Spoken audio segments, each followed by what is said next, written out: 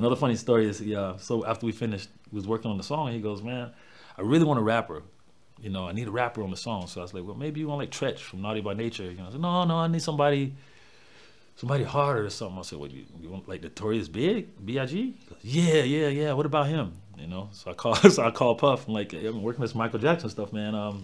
Want Biggie to do a rap, man? Can you send him out here?" He's like, "Yeah, I'm sending him now." So Biggie comes out.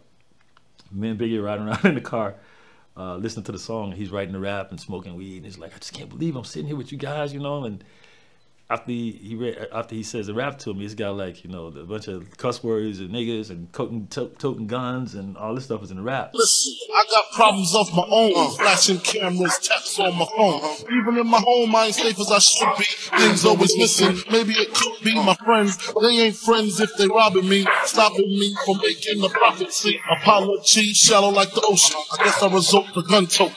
If I was dead, broke, and smoking, I'd probably be by my lonesome. I'm a killer nigga, I ain't joking. Indo smoke got me choking. I'm hoping the fool comes slipping so I can blow him open. This time around, I changed up my flow. Got rid of the rocks, got pits by the door. A real set of people to watch my back. Stay away from strangers so I won't slack. And I know my nigga Mike like that. Amen. So I'm like, oh man, I don't know if this is gonna fly with Michael because it's got so many cuss words and you talk about gun toting and everything else and Indo smoke and you know. So I was like, I'll tell you what though, let's just do it for him. Let's go in there and lay down the rap once, just let him hear it. You know. So he goes in, he takes the first take, he does the rap. I was like, let's let him hear it before we do the rest of it. So Michael comes in and hears it, and I'm just sitting there like, oh my God, this is, you know, kind of embarrassed in one sense because it's got so many street words in it.